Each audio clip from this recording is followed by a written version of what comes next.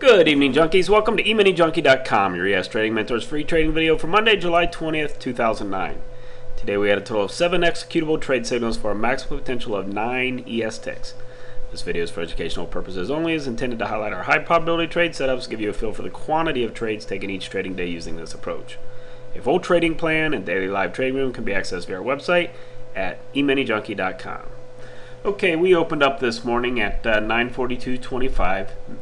Didn't even really make much of an attempt down towards our half gap initially. We had a move up, got into our Globex sessions highs, got a little bit of pullback off that reaction initially. We got a signal to go long.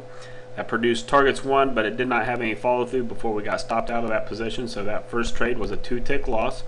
On that follow through down, we got a pullback and we got a signal to go short, and that produced targets 1 as well with no follow through. So a second trade with a stop out on the second portion of our contracts. And then coming out of that move, again, it made on our news announcement, we had a reaction up quickly, got a signal to go long, but as you know, we didn't even break into a newer high on that reaction. First contract off, and we had an expansion move to the downside.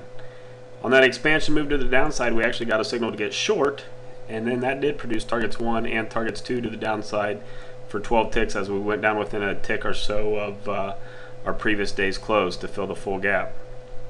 Coming off of that bounce, we got a signal to go long, and that produced targets 1 and targets 2 to the upside going into lunchtime for 7 additional ticks.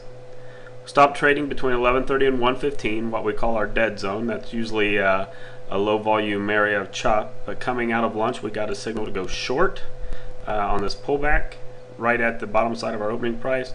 Produced targets 1, no follow through, got stopped out of our second contract, and then started to resume our move to the upside. Unfortunately, on this particular trade, we got a signal to go long.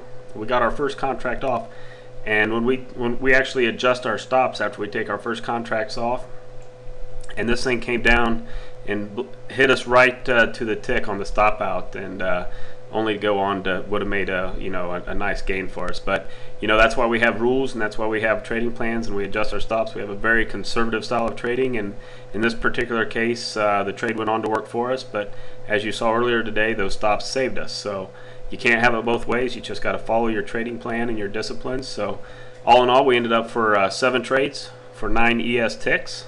I want to thank you for watching. For more details on this plan, including chart setups, or to join our live trading room or video newsletter, please visit EMiniJunkie.com. Thanks, and make it a great day.